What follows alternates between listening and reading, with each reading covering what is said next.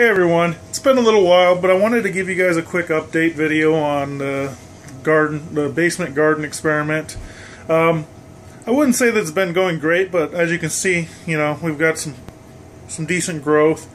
None of the plants are dead, so that's a plus. We had a really rough winter this year. We're on the tail end of it right now. It's actually trying to snow, rain, something outside. It's about 30-something degrees. We've had a few days that were about 50 degrees or so. So we're starting to show signs of spring. That's actually affected the plants, to be perfectly honest with you. And this is how I know. I planted these seeds a while back. These are jalapenos. Okay, about, I don't know, a week ago or so, these 3 sprouts came up, and they haven't really grown. They've just been sitting here like this for about a week now. When they sprouted, we had a couple 50-degree days, and then we went back down to like single digits again and got crazy cold, and they've just been kind of sitting here. So I think part of the reason that some of this stuff isn't growing as well as others is due to the temperatures here in the basement. It's not freezing in here, obviously, but when we have really cold days outside, the basement temperatures drop down, and we're dealing with, like, jalapenos, which is a tropical plant, more warm weather climate plant. You're dealing with a plant that's struggling to deal with cooler temperatures. So the Coleus are doing really well, except for the original ones that I had. They're still alive, but they're not doing too great, you can see. Starting to show some new growth again. As it started to warm up, I started to see new growth in there. But I think ultimately what's going on with those is that the soil's not very good. Basically, I just dug some dirt out of the ground outside and planted them. So, there's a difference between the soil and these two, the soil and the green onions, and then the rest of the plants. And even some of those plants have different soil.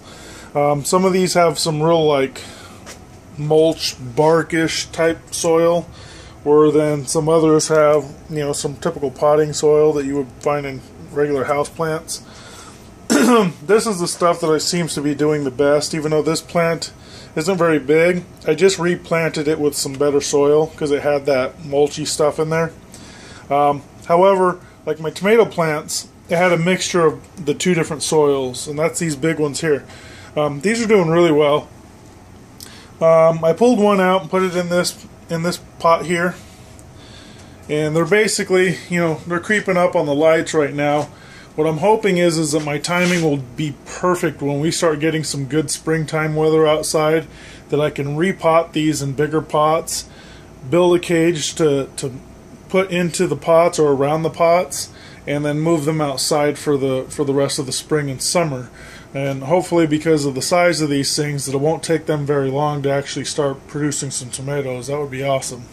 Just have to keep our dog away from them. The poppy plant really started to take off real good and then kind of slowed down, but it's not doing bad at all. Considering I thought this thing wasn't going to survive, it's actually doing really well. What I'm noticing right now, actually, because I used to just have a center sprout, okay? What I'm noticing here is now I'm starting a second and a third sprout, actually even a 4th one off to the side. So this plant is really starting to progress here. Again, I figure once we start getting into some better temperatures, I can take this stuff out of the basement, put it up in the windows, get it some authentic sunlight, that these plants will really start taking off. But basically, we've made it through the winter. I mean, these Coleus plants back here, these were the clippings that I did in the previous videos, and they're doing really good. All these ones here, those ones back there, and this one were all clippings. This is the only one that's really struggling. Those ones back there aren't doing great, but they're not doing bad. But these 2 have really taken off really well. So we're doing good. Like I said, this is the first time I've ever dealt with anything like this. I'm not a Mr. Green Thumb or anything like that. I don't really know what I'm doing. I'm pretty ecstatic that I was actually even able to make it through the winter growing things in the basement with just, you know, the two T8 fluorescent light fixtures that I got from Home Depot, I'd say that would be a success, that none of my plants died off. So, could it have been better? Absolutely. Absolutely. You know, I could be fruit bearing down here. These plants could be massive. You know, but I could also spend a lot of money on, you know, indoor grow lamps and all kinds of nonsense, when basically all I wanted to do was be able to just get the plants through the winter so that they didn't die, and have them ready to go to replant outside and go from there. So once these go outside, I'm probably going to start some new plants here inside. I'll probably do some more green onions, plant them differently so it's not just so it doesn't look like grass. See if I get better results with different soil and planting them more spread out. I'm going to try some indoor herbs, some cilantro and some basil and some other things inside, and see how that goes once I get this area cleaned out. I think that might be it. We'll see. You know, as all the nurseries and stuff, they start getting plants in, who knows. We'll see what kind of deals they got going on. I might start growing some more stuff here in the basement just to see what's going on with all that. So, anyway, that's the update.